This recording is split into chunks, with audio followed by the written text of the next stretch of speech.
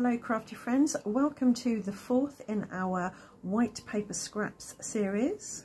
Today I'm working with, I guess, medium-sized scraps, and again I'm going to tape them down on the back side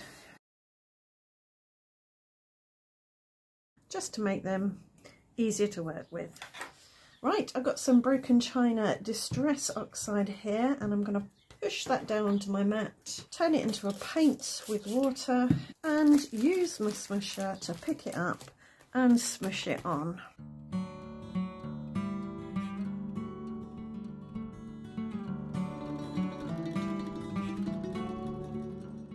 I think I need a little bit more. If you want to know how to make and use a smoosher, there is a video in which I give the instructions and a playlist, and they're linked in the video description.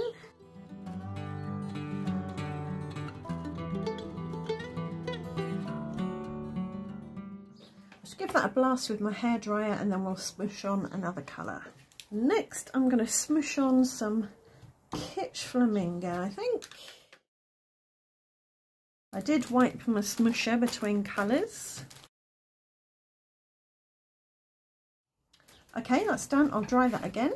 So that's all dry. I'm going to take the washi tape off the back because the next thing I want to do is heat embossing, and that'll just be easier to do with smaller individual pieces.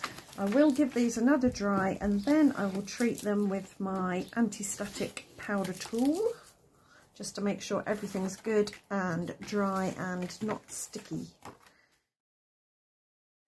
So I'm going to use this rubber stamps, one of my favourites. It's a really delicate scribbly line, not sure where it's from. Well, I got it from a charity shop, but I don't know the manufacturer. Might be Stampin' Up.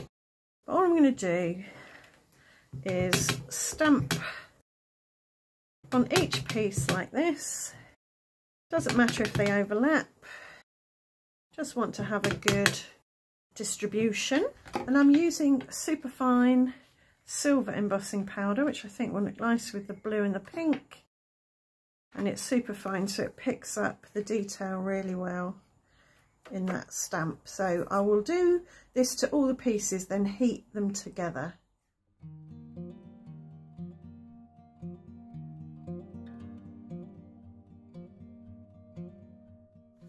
Right, there we have 6 really pretty pink and blue and silver pieces that we can cut from to make some cards. So as I've done in previous videos in this series, I'm going to make one card for you on camera, and then a bunch of other cards using the same backgrounds off camera, and then come back towards the end of the video and show you everything I've made. So I think this would really lend itself to going behind an aperture in a card panel. So that's what I'm going to do with these pieces. So I've got a piece of smooth white cardstock about 4 by 6 inches, which is the full size of the card that I'm going to do. I've put it in my scoreboard right in the corner, and I'm putting my corner positioner in there, and that way I can tuck my die right in and know that it's nice and square on my panel. I'll hold it in place with a sticky note and then run that through my die cutting machine. Right, so there is the aperture. This particular die is an old die from the works, and I don't think it's available anymore, but I'm sure you'll be able to find something similar if you like the look. And what I'm going to do is put this bit behind the aperture. Often when I do something like this, I will separate the 2 layers with foam tape, because I think it adds a nice little bit of dimension, but I want to keep these as flat as possible for posting. So I think we'll have it there, and I'm going to cut off the bit I don't want or need, and then I can use that in a minute. And now I can add glue to the back of my panel. And because my card panel is going directly on my background, I'm going to add glue to the net portion, and I'm using my dedicated glue sponge dauber just to sponge it on And if I'm careful as I pick it up, I can avoid smudging glue all over the front of my card panel. And press it down with a bit of non-stick deli paper. And that should be nice and firmly held now. I want to fill up this space on the back though, so that when it's stuck to the front of my card, it will be level and not undulating. So this is something you can do with scraps. Any scraps, don't have to be white scraps, because they're going to be hidden behind the front panel of the card.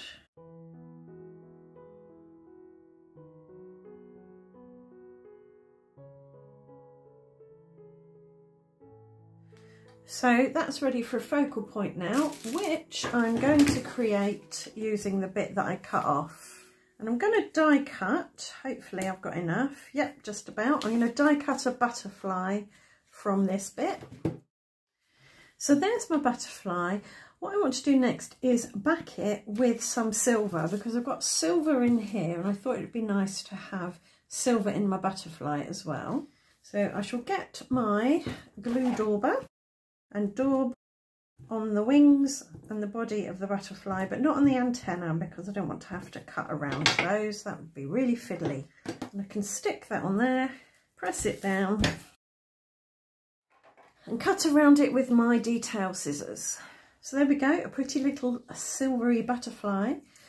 I've also cut a tag out of vellum and a doily out of white cardstock. And I'm going to use them as layering pieces behind my butterfly. So I'll pop some glue on the back of the butterfly and centre it on the doily. So you can see the doily peeking out all the way around. And I think I want my butterfly and tag around about there. So I'm going to use this Crafter's Companion tape runner, which I find really good for vellum. It doesn't show through particularly. And add that there, and then add some to the back of my doily, some of this glue, and stick it about there too. So now we've got that assembled.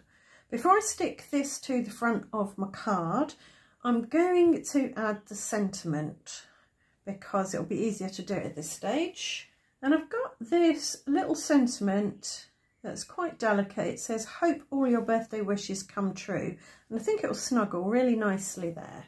So pop this in my stamp positioner just in case I need to stamp the sentiment more than once. This is a silicone stamp, and I do want to use a Distress Oxide on it, and the two don't always work well together, so it'll probably need a second stamp. I'm using broken china to coordinate with the background. And I'm going to press it gently, because I really don't want to mess this up at this stage. That's pretty good, but I think that "Hope all your birthday" bit needs a bit extra. Yep, happy with that. And now this can go on the front of my card blank. I'll add some glue to the card blank, doesn't matter which one you add the glue to, and knock them together, and they should be more or less the same size. If they're not, I can always get my guillotine out and trim things down. And I'm going to press that down. As a finishing touch, I think I want to add a few silver circles, and I've got this bit of silver card left, and I'm going to run this through my die cutting machine. And now I've got a nice big pile of silver dots, and I'm going to dot them about just as finishing touches. I might put some crystal glaze on top as well, just to give them a bit of dimension. Now for some crystal glaze, I'm just going to put some on and then use the nozzle like a paintbrush to coax it to the edge so I don't flood the whole thing. This should dry clear. It looks a bit yellow now, but it will dry clear. You can use glossy accents for that as well. Right, I'm happy with that. I think it looks very ethereal and delicate, and I know exactly who I'm going to give that to as their birthday card this year. Right, I'm going to bobble off now and make some more cards and then come back to you in just a second with the results.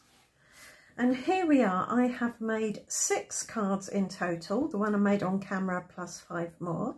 So this is the one you saw come together, and I've pretty much stuck with the same design principles and the same kinds of tools and supplies for my other cards.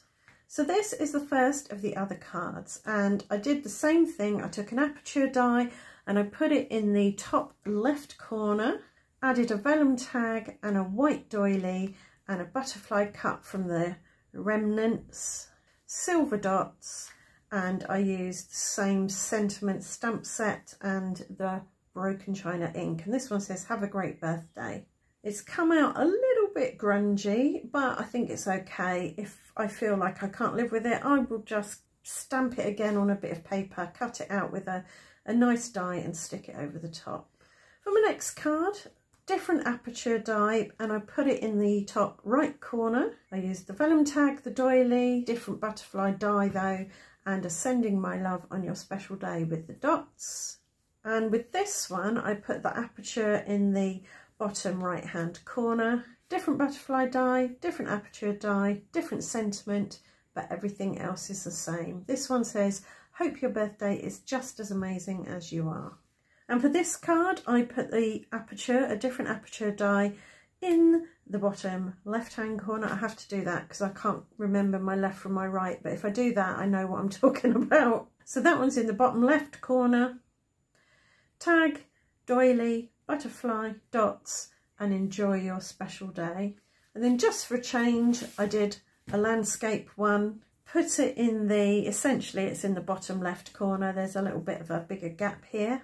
And use a different aperture die and a different butterfly, and this one says, "Sending love from all of us." So I'm really enjoying the way that these have turned out. I love the colour, the silver with the colour. I love all these aperture dies. It's a real joy to play with those, and I always love a butterfly. So there you go, that is this video done and dusted. I hope it's given you some more ideas of things you can do with your white paper scraps. If it has, do let me know in the comments, and please do share any ideas for white paper scraps that you have. And please come back tomorrow for day 5 of our white paper scraps video series. Thanks for watching. Bye for now.